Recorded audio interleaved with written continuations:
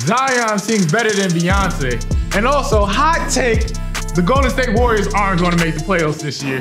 Yeah.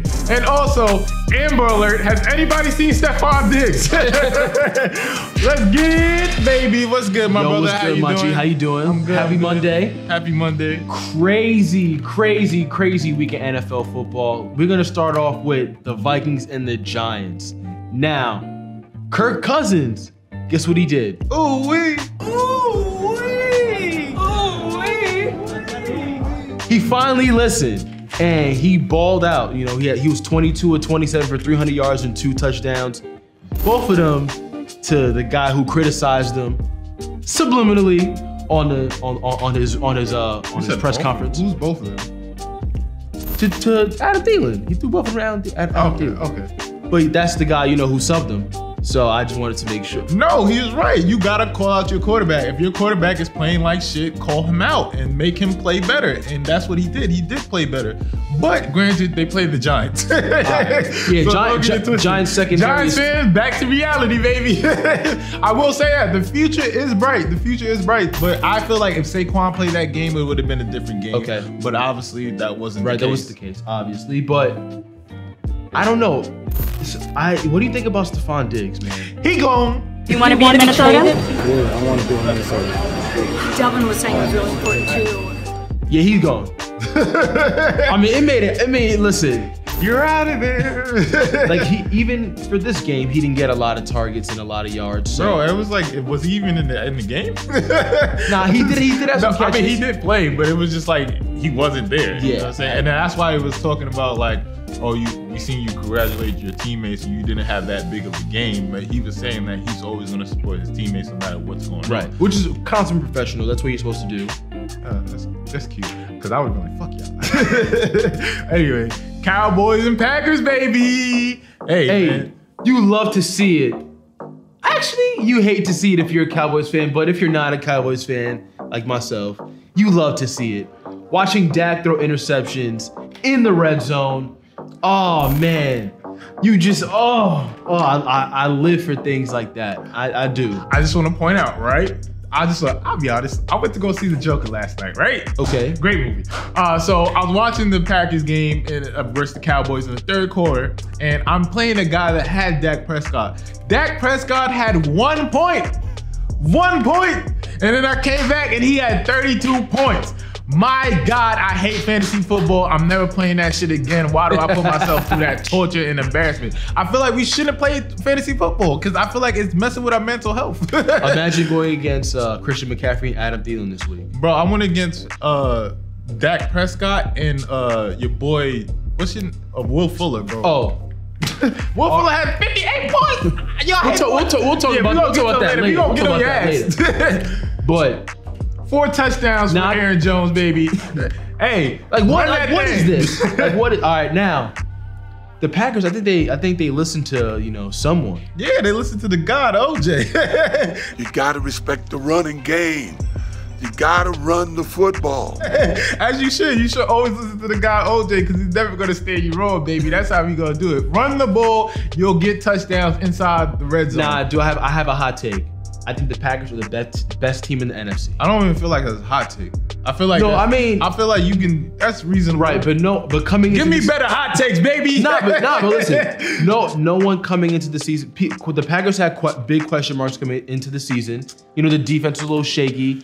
They had a new head coach. I feel like they weren't sure how Aaron Rodgers, the new head coach, were gonna pan out. But they're doing their thing. They're 4-1. Here was the real question mark. The real question mark was their defense and who is going to be the number 2 receivers. Obviously, they still hasn't figured out who the number 2 receiver is. They don't know. Aaron Rodgers hates Geronimo and Marcus Valdez. Dalen, I still can't say your name. MSV. Yeah, he hates them. So but they still killed Dallas without Adams. So It's pretty impressive there. I think Aaron Rodgers at this point is better than everybody, and he knows, and he's smarter than everybody. He's so frustrated because the wide receivers are not learning the offense the way he would like them to learn the offense because they're not doing the thing. He's so frustrated because they're going into a more balanced attack. I think that's alleviating the pressure off Aaron Rodgers. Yeah. Now, speaking of Will Fuller, let's talk about this Texans and Falcons game. AKA the Will Fuller game, because what was that? Like how? Okay, like if you own DeAndre Hopkins like I do, you're watching the game like, what the fuck is going on? Like who's catching all these passes? Well, I don't want to talk about D-Hop anymore because I want to just shout out my brother Deshaun Watson, because cue that clip up, baby. I think I got my swagger back.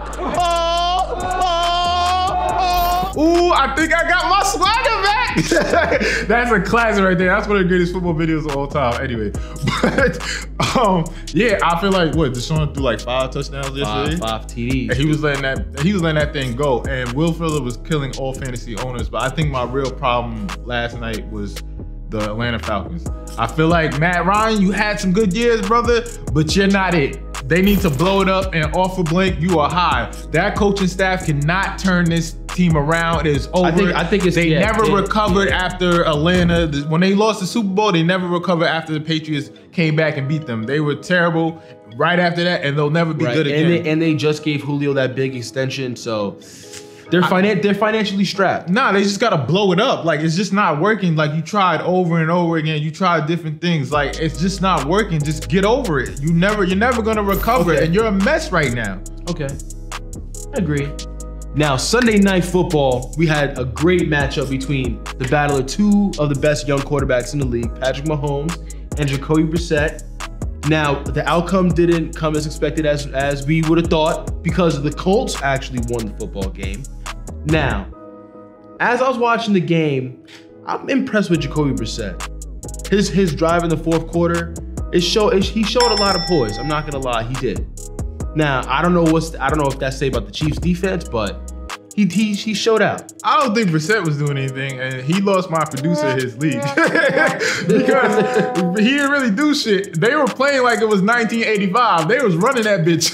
Right now, but I mean, and look, Marlon Mack had 29 carries, bro. They were running that motherfucker. Like, that was impressive, and he had over 100 yards. He had 132 rushing yards. Yeah. 32 rushing yards. He had 132 rushing yards, and they really couldn't stop it. I mean, the Chiefs defense did play good, but I think what the coach is saying is your offense is going to have to beat me. And your offense could have beat me because Andy Reid, I don't know what he was doing that game, but if it's 3rd and 29 and I throw it to my wide receiver and somehow my wide receiver doesn't dive for the first down, I don't know how, and then you go and your running game's been shit all night, and then you run with Damian Williams, and then Justin Houston, a former Kansas City Chiefs, stops you in the backfield. That is fucking embarrassing. It's also ironic too. Things coming full circle. Yeah, that's what I'm saying. Like, that shit is embarrassing. And also too, the Chiefs were very sloppy on offense. They had those two costly turnovers in the red zone, and you can't do that, especially if you're trying to make that Super Bowl push. You can't have those those mishaps. Yeah. So I mean, they're fine. They're Once they get Tyreek Hill, it's lit. Because they be throwing to, I don't even know who they was throwing to last night. They threw to some random guy. They threw to a guy what was his name? Pringle? Hingle McCringleberry, Penn State University. Pringle? Yeah, Pringles. Throw it to chips. Throw it to a bag of chips. Literally a bag of chips. Yeah, I don't think Sammy Watkins had a point last night. Oh my God. Oh my God, this shit is ridiculous. Anyway, let's talk about something that's more positive, because I feel like last night was terrible for Mahomes owners and negative. And I want to talk about something positive. I want to lift the spirits of people out there. And we got my guy Zion lifting the spirits of people.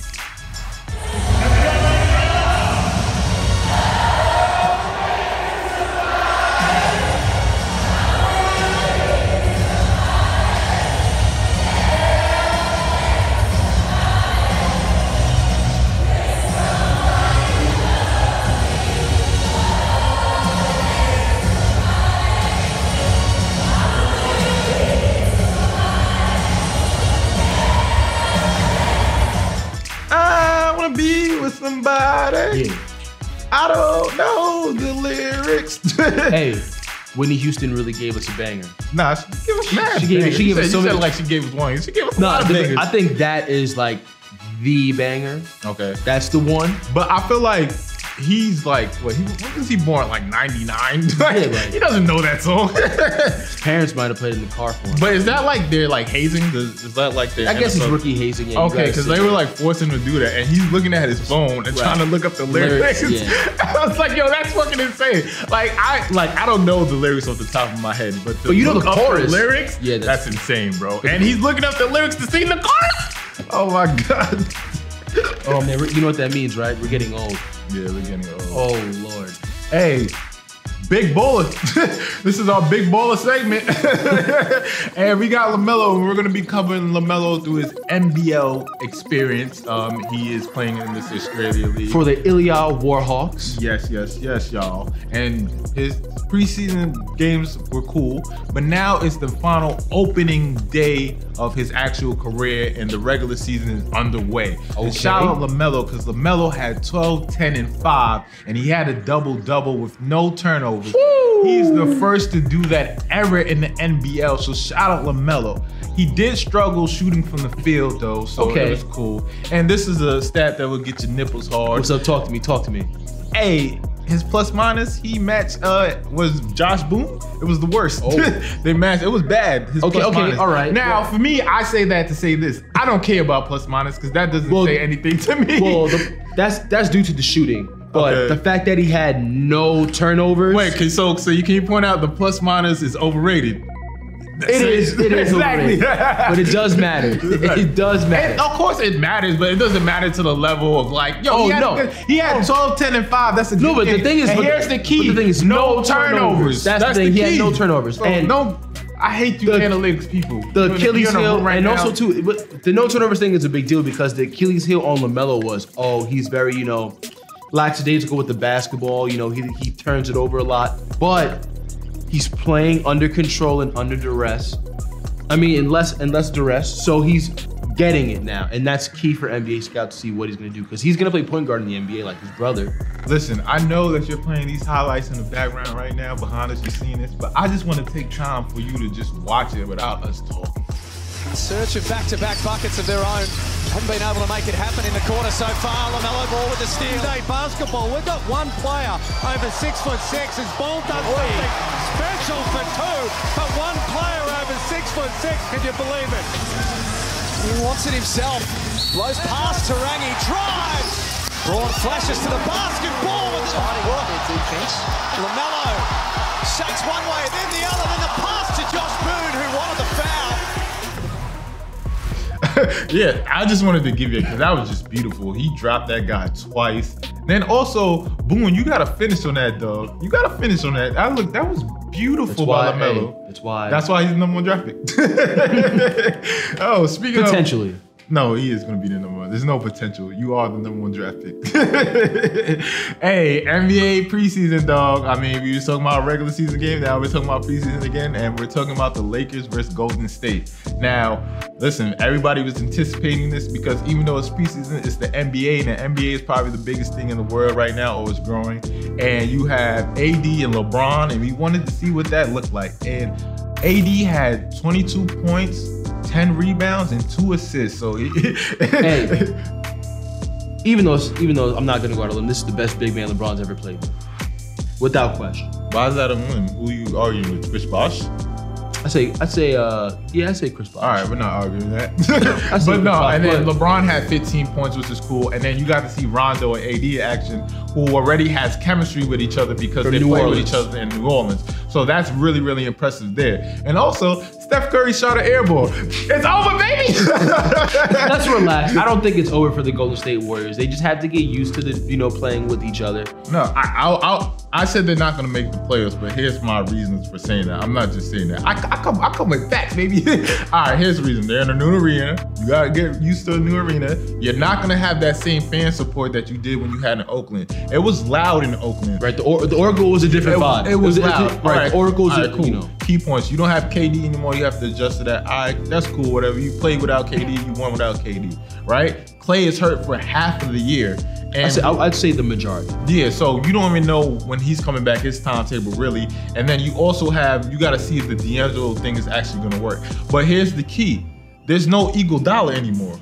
That's been the backbone of this team, Iguodala. I know Draymond's the heart and soul, he gives the energy, but Iguodala was so important to that team. When they needed him to, even like the finals last year, he made a lot of key plays for them to extend it to maybe go. And you know what I'm saying? Like he gave them, right. Like, I mean, barring the injuries, that happened throughout the finals to the Warriors. And he's a key vet, and you need key vets, and he's not there anymore. So I mean, God bless, but you're not gonna make the playoffs. I think they're gonna make the playoffs just for the fact that they have the scoring to do so. They, D'Angelo Russell and Steph Curry, that can work just off the fact that you have two playmakers on the court that can alleviate pressure from each other. All right, so like Steph doesn't play on the ball as much, and you can have D'Angelo run some point guard for you. And you still have Draymond there. You have Alex Burks, who's a guy who can score off the bench. So you do have cognitive. All right, but here's the thing: D'Angelo Russell has to pick up the slack for Klay Thompson.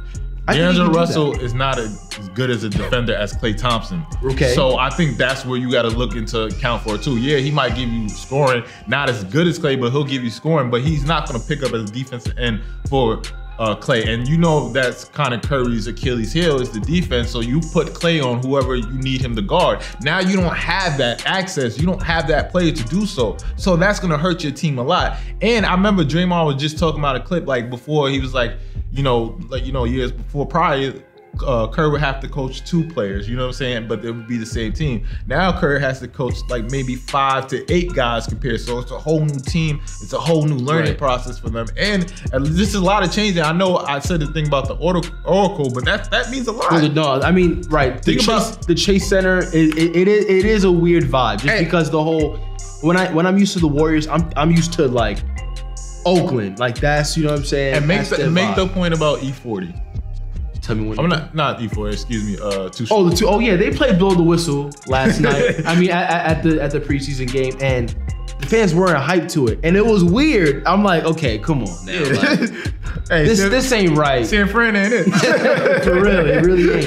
Yeah, but, so we can't say that. Our producer from the Bay, he's from San Fran. We can't slander San Fran like that. Fuck San Francisco. Yeah, yeah. Go Packers. It's your boy J Bobby. It's your boy Rios. And J Bobby Rios ain't nothing to fuck with. Like, subscribe, all that overtime.